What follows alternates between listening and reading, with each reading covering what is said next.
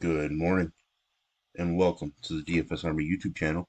I am Razzle11 and you can find me on Twitter at Razzle11Grinds.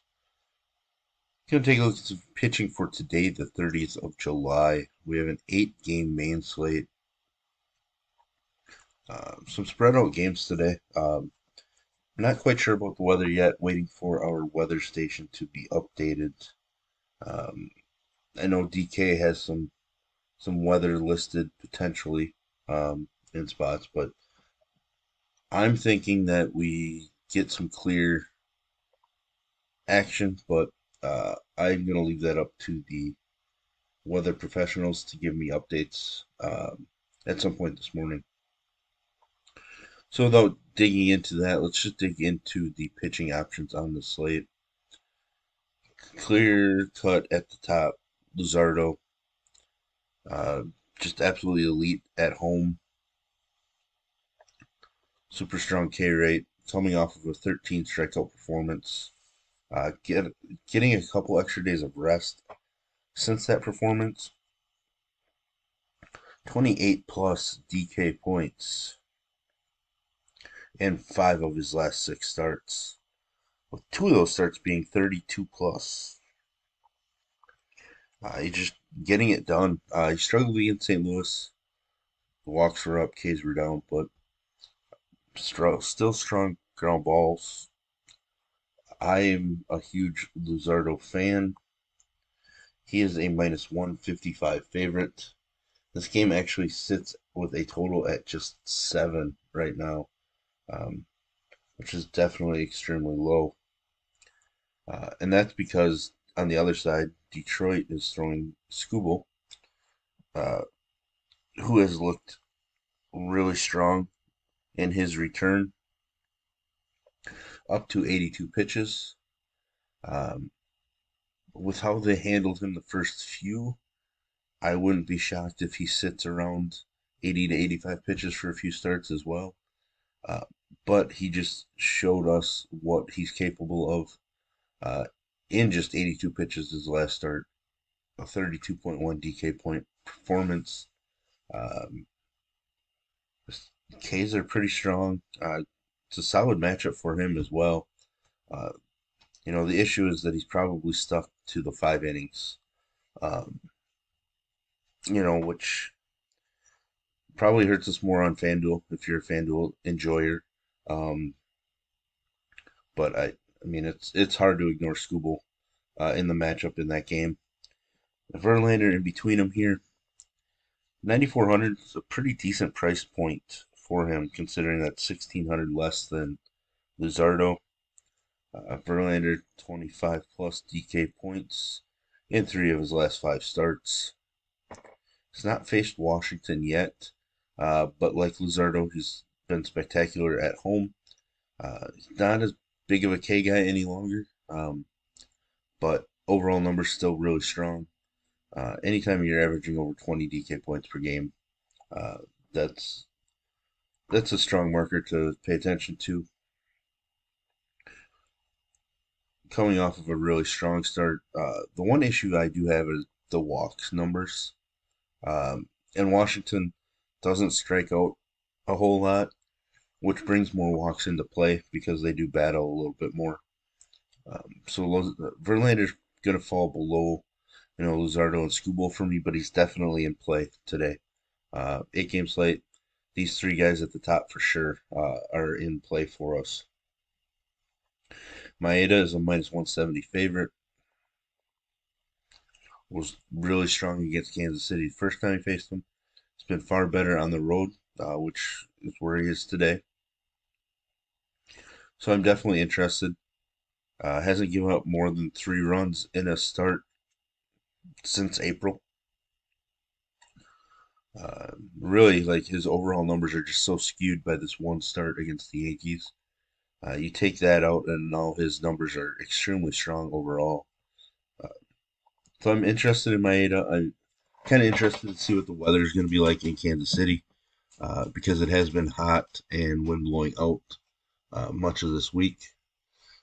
Game total just 9, so I'm thinking it's not as an extreme hitter situation as it has been. Uh, the Twins are struggling a little bit, but I think I like Maeda to turn it around with a solid performance. Cleveland and Chicago. Cleveland's a minus 145 favorite. Game total of 9. Savali is a guy that I normally just don't want to play, but he's had some really strong performances of late. Obviously, this Kansas City game, this one against Kansas City as well. Um, I didn't really think that he had this kind of upside consistently. Um, you know, he's not a huge K guy, but he obviously has the ability. Uh,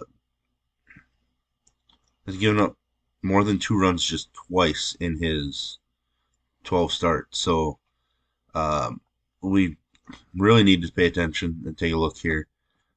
His numbers on the road, his fantasy points are down because his strikeout rate is worse on the road, but everything else just looked really strong on the road for us.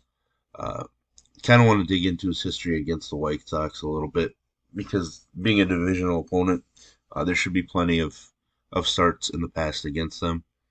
Kopech in that game on the other side absolutely dominated this Cleveland squad earlier. Better at home, but he gives up far more home runs. Right now, he's just kind of going through a stretch where he's just not as good as he showed that he could be. I'm gonna have to be off of him, and it pains me because I know at any point he could do this again.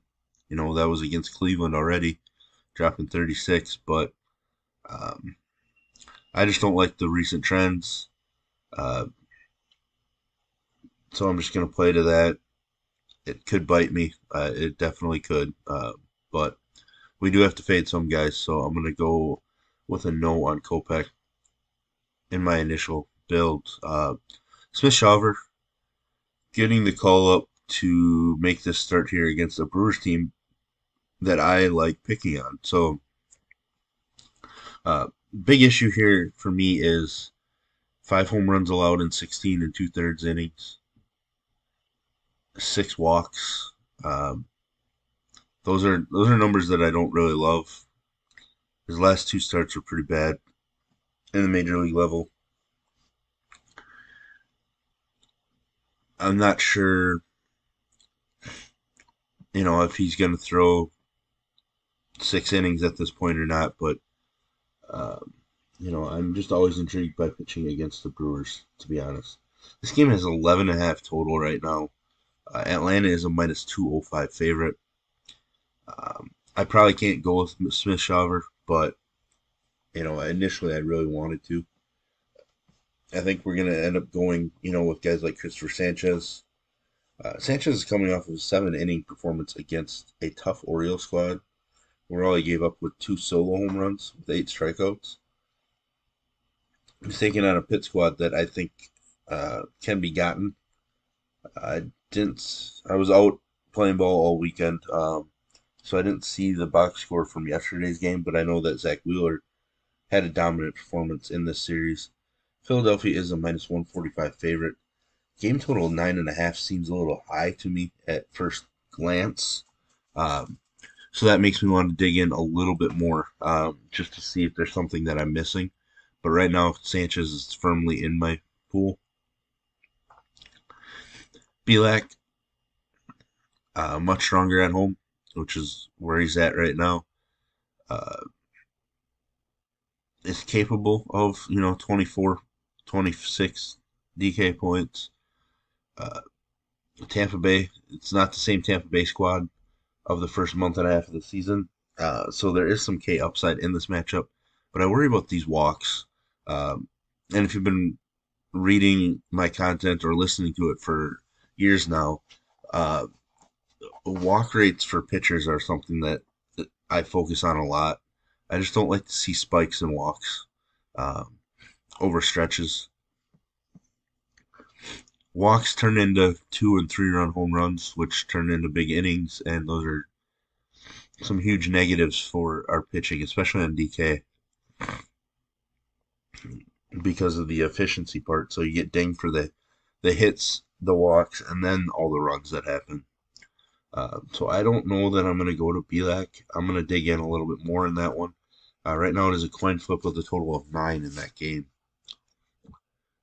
Kyle Hendricks, I pretty much never use Hendricks, so I'm just going to skip over him. And we can look. Road numbers have been strong. He is on the road. But again, in St. Louis, it has been really hot this week. Hot weather is ripe for offenses, so I'm going to want to dig in and see what the weather is like in St. Louis. But I just don't see myself using Kyle Hendricks. Don't see myself using Rich Hill. Uh, Rich Hill is a guy that could get scratched and moved. He's an important piece for a contender, but he can help. He just hasn't been strong. There's just no reason for me to consider Rich Hill. If Rich Hill beats me, he beats me. Oh well. I'm not picking on Atlanta. I don't mind picking on the Mets generally right now because they're in sell-off mode, and I'm sure that's going to affect the clubhouse. But Trevor Williams is not that guy for me. Steven Matz is intriguing, but the Cubs are hot. So Matz has thrown 8 1/3 against the Cubs, struck out 8. Like those are strong numbers against the Cubs already this year. He's looked pretty strong his last 2 outings. 3 out of his last 4 have been really great. I am intrigued enough by Matz that he is going to make my pool, unless we find out that it's 90 in St. Louis and the wind's blowing out at 15 miles an hour or something. Matz is definitely going to be in my pool. Ryan Yarbrough, man, the fact that I'm even considering Yarbrough here just kind of tells you everything you need to know. He's allowed 1 earned in 3 of his last 4 starts, 2 of the 3 since coming off of the IL. The biggest thing here is he gets a K increase against a team like Minnesota. Been striking out plenty. I'm not really in love with it, but I understand the upside increase that the Minnesota matchup brings. And I mean, if he at 5,300, if he drops 21 DK points again, he has a good shot at being in the GPP winner, unless a couple of those stud guys go off, which is certainly capable of doing. And then at the bottom, don't really want to dig into the Tampa Bay situation.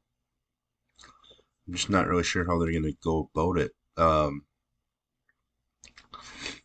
I suppose they could have Littell and Armstrong combined for 5 innings, but they are both min-priced, which is interesting, but I'm just not going to go there against Houston. So there we have it. There's a look at some pitching for today. If you enjoy what I bring to you, please hit the like button, hit the subscribe button, turn the notification bell on, and get the alert anytime we drop videos here at DFS Army. If you want to join us, get access to our coaches, tools, Discord, I'll put links in the description below. You can use promo code RAZ, that's R-A-Z, for 10% off monthly. And as always, best of luck, everybody.